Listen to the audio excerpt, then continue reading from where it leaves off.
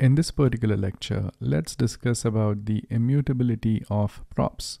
So the props which you actually pass from one component to other component are actually immutable. That means even though you have this data right here, and it might look like this data is actually present in variables, but that is not actually the case.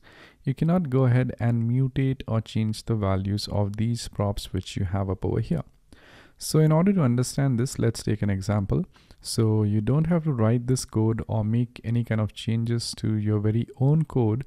You could just simply watch this video and you will be able to understand how props are immutable. So let me go ahead and let me just remove the destructuring from here, and let's use regular props here to demonstrate this. So I would say props, and this would be back to props.message. This would be back to props.emoji, and this would be back to props.name. All right. So now if I go back, this is working. That means the code is correct. And now let's try to go ahead and mutate one of the variables which we have in these props. So let's say if I try to go ahead and modify the name of the person. So in order to access the prop, I would say prop or props.name. And if I say this equals to some other name, like let's say new name, or let's say instead of Rob, I would say Jake. So if I save this, if I go back here, as you can see, the name is not changed here, but instead we actually got an error in the console. And if you take a look at this error says that we cannot assign to the read-only property name of object. So this basically means this name property which we have of the object is read-only.